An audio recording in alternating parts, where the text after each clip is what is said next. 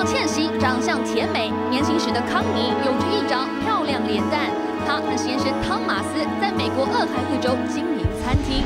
没想到2004年9月，汤马斯疑心病作祟，怀疑他另结新欢。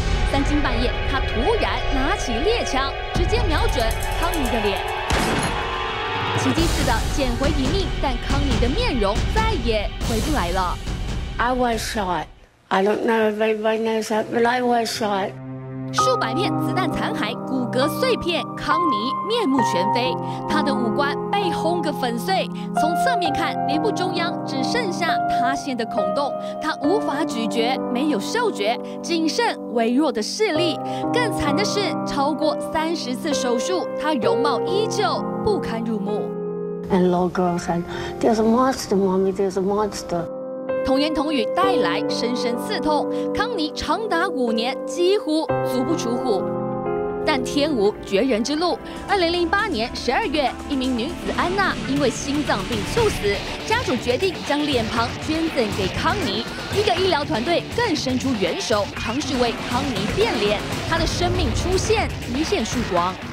This was the largest, more complex face transplant ever performed in the world.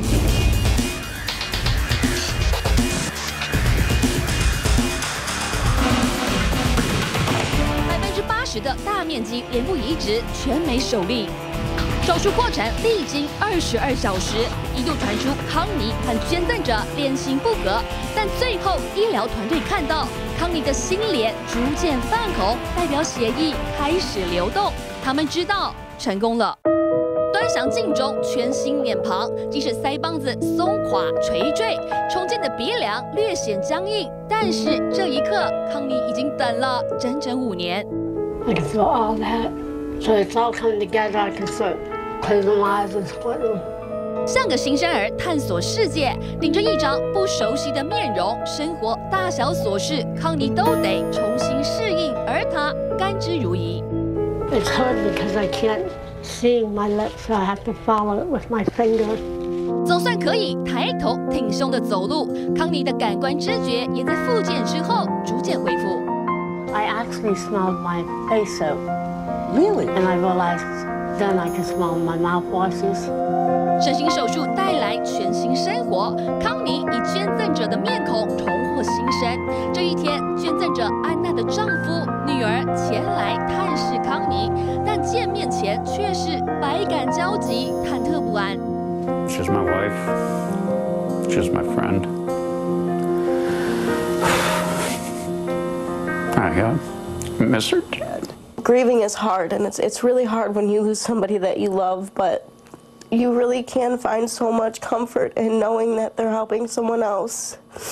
That it helps a lot, it really does. 遗爱人间的安娜似乎没有消逝，这一刻仿佛依然活在眼前。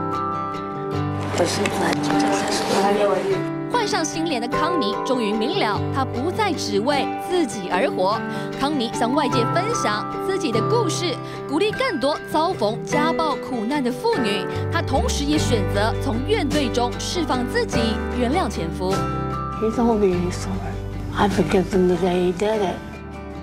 纵使找不回最初容颜，但康妮找到了重生的脸庞。她从黑暗走向光明，带领世人见证一场爱与医学所带来的奇迹。